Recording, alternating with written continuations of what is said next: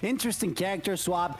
Definitely something that he will feel the most comfortable with. And I think it comes down to the Celestial Shields. I know that's not their name, but I love to call it that. Pit's Reflector will be pivotal in returning Zelda's Phantom's favor as he tries to go in for the insane damage. Pit will just down be reflected, and it will be a game of who avoids the Phantom better. Right. Yeah, it's definitely going to be interesting. I mean, Gao's actually normally a Pit main, if I remember correctly. Yeah. But yes. we'll definitely see how they're able to make this all work. I think you're absolutely right. The what is it? The orbital, I forget what they're called. Orbital something. The down special is definitely going to be coming into play here a little bit. Like that right there. That's a huge situation. We're going to have to see how Ven's going to find their way around it. Yeah, and Ven definitely needs to be ready for that move because he's going to be very careful. Gets the Faroles win, perfectly placed. You love to see that. I love to see that. If you say that Zelda is annoying because it's online, you clearly haven't seen enough of those Faroles wins confirms. They're just insane. They're so flashy. They're so good, and you never expect them. And as an audience, as someone who's enjoying the tournament, you absolutely have to adore the way that they confirm into kills like that. It's just ridiculous. Oh, they tried getting a lightning kick out of shield. That's actually a very potent option for Zeldas. If you are being way too aggressive on their shield, they just jump right out, lightning kick, all of a sudden your stock's gone. And then you just kind of figure out, well, I can't fight them from far, I can't fight them close. What am I supposed to do? And honestly, I know sometimes I wish I had the answer, man. Some of these Zeldas are just absolutely insane. Yeah, they're very unpredictable. The way they play, it's either very campy, very methodical, or they can be hyper aggressive. I think Ven has a good combination of both, but that side B is going to take the stock finally with that huge percent, but that back here is going to take you back. Ven taking a lead, a full stock of a lead just ridiculously early, and now PursueYou has to step it up if he wants to bring it back. I think he's very well acquainted for it. He's ready for that because already 50%, he's going places, but he needs to keep that aggression up. For sure. Look, I do not like fighting Zeldas, right? But lightning kick 100% is one of the most satisfying moves to land when you get the sweet spot. It just feels good. It makes a nice sound. The opponent dies pretty much 99% of the time. It's beautiful. It's fantastic. I love it. I want more. Yeah, I think this matchup is really good in regards with Pit, the way he reflects Phantom, because it doesn't allow Zelda, it doesn't allow Ben in this case to be comfortable or sit comfortable behind the Phantom, breaking the Guardian Orbiters. It's really good, but the backer confirmed almost getting the stock. Let's see if he can get the arrow. No, instead Nado's Love protecting the Princess of Destiny, trying to put extra damage, breaking it again. He's really good to avoid confirms, and massive damage is still going to land. That Faroles win, but that beautiful DI allows him to survive a little longer. Yeah, no, honestly, well played. I thought the game was over after they landed the teleport, but no, that was just some really great DI. But you got to be careful. If they did not have the shield, oh, that's it. That's 100%. Yep. You got too aggressive with those side Bs. You got to dial those back just a little bit. You don't want to be pushing that too far because that's when you get to a situation like that. Ven will 100% get the strong punish on that every damn time. But hey, you know what? Great stuff all together. I mean, hey, Ven doing Ven things. And doing them right. It's something that that's what I mentioned. The reflector that Pit has can be really good in a lot of situations. However, the play Zelda doesn't allow you to sit comfortable with those reflectors, with those shields, because he can break them, and he's always going for the aggressive options. We saw those up airs breaking the reflector and being able to confirm out of these, and especially with a Phantom just lurking behind you, ready to catch you. You have to be very careful of how you land, and that's something that Ven is taking advantage, or at least he did in this game number 1. So let's see if he can keep this momentum, or if PursueYou is going to change something in his playstyle. Yeah, we'll have to see exactly what comes out of here. I mean, you can't count out Gao because, again, like they know. Oh, you might need to count them out a little bit, maybe. I don't know. But no, in all honesty, you can't count them out. They're a strong player. We saw what they were just capable of doing to Hedgie not too long ago. And honestly, just getting third place at an MSM online, I mean, that definitely shows that you know what you're doing. It shows that you're a strong player. But we're going to see if they can find a way to turn this around on Ven, because, yeah, at game 1 in a best of 5, you can use that for a lot of data, trying to find some sort of adaptations. But the problem with that is that your opponent's going to be adapting too, and your opponent is one of the strongest players that enters MSMs on a fairly consistent basis. So, I mean, hey, best of luck to you, but we'll see what happens. As I mentioned, Ben was the victor of MSM 58, the previous week. So he's been very consistent overall. Now PursueYou is trying to change this, trying to change the outcome. And with this stock and with that that pivot dancing, it's definitely showing that he feels confident enough. So it might come to neutral. It might come to a little bit of adaptation. And I think it's coming up perfect. I would love to see a little bit of changes here, but I think he's doing pretty well overall. The way that he's placing every single option is just perfect to extend the damage even further.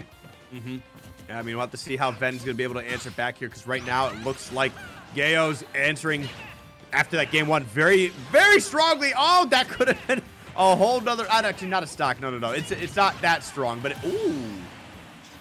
All right, should maybe held those shields just a little bit longer. Jeez.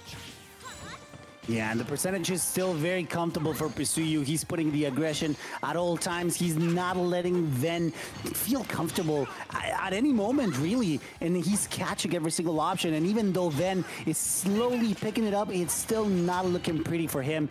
The options he's taking are good, but the pressure is, I would like to say, not enough to either get a good confirm or something that takes the stock. Again, it's very early in the stock. However, PursueYou is getting even closer with that percent, but that backer is going to deal massive amounts of damage. Okay, there we go. Not going to go for anything crazy, but definitely put a little bit of pressure on the shield and decide to back up. Probably the smart option. You don't want to deal with Zelda, you know, trying to get some counterplay. Oh, no, going to close out that stock. Very unfortunate situation for Gayo as Ven continues to just be a monster. Looks like they're starting to find their pace after realizing the adaptations that Gayo has been making. And now they're on the cusp of potentially taking a 2-game lead here, unless we can see something switch up. Wow, got the grab and then the throw immediately, so the reflector's not going to do anything. Yeah, good conditioning there from Ven. Pretty much blocking every single option PursueYou had. It's really good the way he's playing. And he was fishing for that. He was really smart in placing his leg exactly where it needed to be to get the confirmed stock. Ven getting game number 2, putting even... Wait, what happened there? I think... Wait, who won the first one? Was it Ben or... It was Ben. It was Ben. Yeah, okay, so it was Ben. Yeah. Okay, yeah, it's a 2-0. Yeah, it's just... Again, just a little bit behind, just trying to make sure the score's all correct, but we're all good now. Yeah, really good overall from Ben there. He's feeling very comfortable overall. You can see it in his movement. You can see it in his options. And I didn't see a lot of Phantom. I think it was just placed for a bit of conditioning, but it was definitely not the centerpiece of Ven's strategy. And this is something that a lot of players are very used to. Like, okay, well, it's Zelda. I'm going to play around the Phantom. But instead, Ven was smart enough to not use it as its main tool, rather an option that made recovery or picking an option a little bit more uncomfortable for PursueYou. And with this 2-game lead, it's definitely looking really good for Ven's side right now. Oh, for sure, man. Yeah, Ven's absolutely killing it here. Even though we saw Gayo kind of answer really strong at the beginning of that game, too. It just wasn't enough as Ven was able to find their own adaptations mid-game. And right now, look at this. Like, normally you see Zelda's kind of, you know, bob and weave around, try to find their openings, try to force the opponent to chase him down, but Ven is the aggressor here half the time. Look at this, just forcing Gayo to take these crazy defensive options as Zelda just tries to chase him down to put down more and more damage.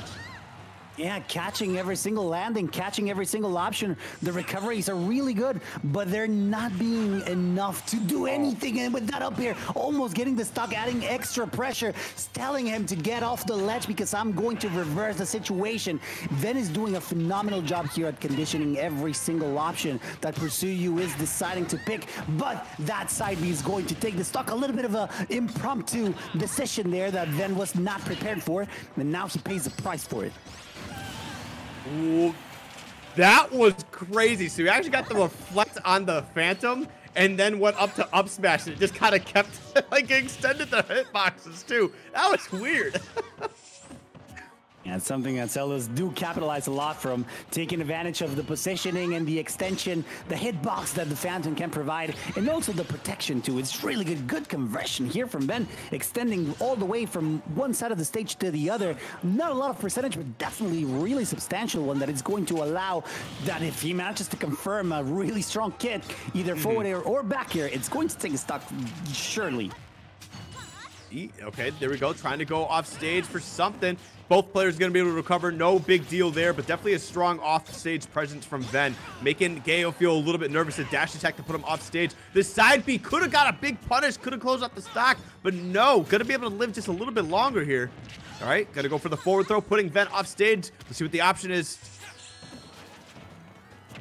Trying to get the spike and able to get it, but he is going to keep the pressure on at all times, trying to get the spike. The Fadore hitting him a little bit, but not quite enough to get the kill. We know that Pit takes a long time to kill unless he gets a confirm the sour spot of that forward air. It's definitely something that he needed. Fadore's wind again protecting his recovery. These competitors are doing their best to try to seal the deal, but they're being unable to do it, and with the Phantom here is going to take the 2-frame or the jump recovery. I'm not sure exactly what it was, but definitely unable to do anything out of that burst option. I think they actually attempted to drop from ledge and then jump into a down B, knowing that Phantom was coming, and then Ben let it run loose just a little bit earlier to actually be able to catch him at the ledge. So that was actually just really well played. But yeah, getting into the final stock here for Gaio and their tournament life. Could be a tough spot to be in. 140% on Ven. They could find a way to close out the stock very soon, but 42%, it just keeps getting worse. Oh my God, that would have been gross. Yeah, you cannot let Zelda live this long because she will get you with those insane rage and knockback potential that she has. But again, PursueYou still trying to live, still trying to do something. Ben is looking very close to consolidating himself as the losers finals winner. So he might be going to Grands, but it depends on whether PursueYou allows it or not. Then catches that, but is not able to take it. Good air dodge avoiding Vin's fire, but that recovery is going to be all the more pressure. Oh, wait. Down there, and he still recovers. Yeah, man, that's just Gaio just knowing what their character's all about. It could have been a bad scenario, but no. And now they actually might be able to close out this game. They're going way deep. They're trying to make it happen, and unfortunately, you tried going for it all just to keep yourself alive, and in the process, you threw it all away. But man, Ven playing absolutely amazing the whole way through, and we take those as Ven